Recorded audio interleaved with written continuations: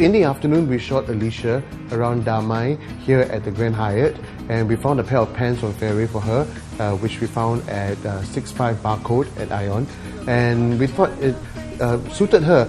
We had a bit of problems trying to fit her in the beginning. During the fitting session, she had a few choices, and it was down to another dress, which also at the last minute we thought we would just change it to this pair of pants because we instinctively thought that she could work it better. It's cool that I'm in pants. Darren said that I had more advantage, so yeah, actually I find it quite true because when I pose in like dresses or like skirts, you like can't really like open your legs like too much, but I could do a lot with my legs, but I'm not sure if I did a lot though. Looking at her at the pool side, the way she was going through her poses, she was amazingly agile, and if we had put her in a dress like we did originally, she would be very, very much restricted. So she went crazy and the poses came out crazy. Try swinging it backwards. So at least let it swing backwards. Okay. Okay, get it by position. Also squat. Wow, okay, that's good. But no, now you look as if you're Hercules. But you move your hands here, like... No, she's a strange girl.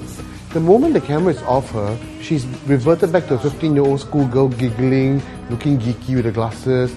But the moment the camera is on, wow, she's a model. Good for her. I stayed in my bathroom and then I just pose.